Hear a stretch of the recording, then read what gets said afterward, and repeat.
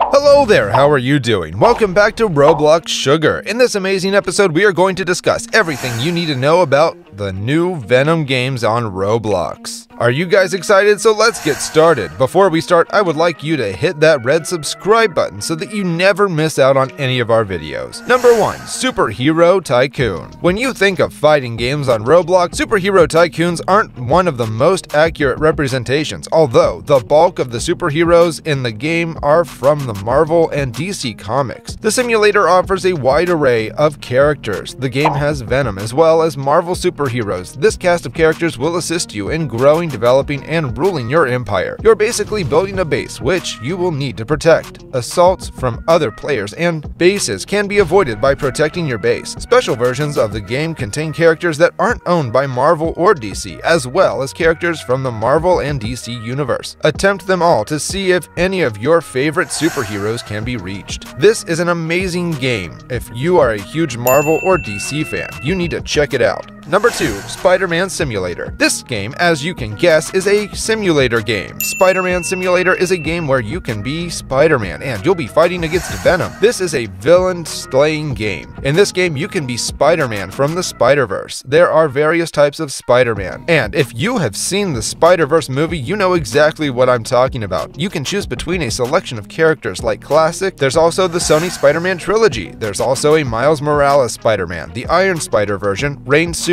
Dominic, Far From Home. There's also Spider-Punk, Advanced Suit, Velocity, Spider-Girl, Gwen, and even a second Miles Morales version. The worst thing about the game are that it looks really empty and the enemies are spread far and wide. There are also prisoners you can fight in this game, but they are among the few things you can do in the game. And yes, Venom does appear in the game. However, he is so easy to fight and kill. You'll be frustrated. The game is meant for kids, not for teens or adults. The map looks amazing and well detailed. On the other hand, it's worth exploring, and given the different characters, the game makes up for the bad gameplay. You can still give the game a go. You'll love playing it once in a while, but maybe after that you'll want to play another game. So yeah, if you love Spider-Man, give this game a go. Number 3.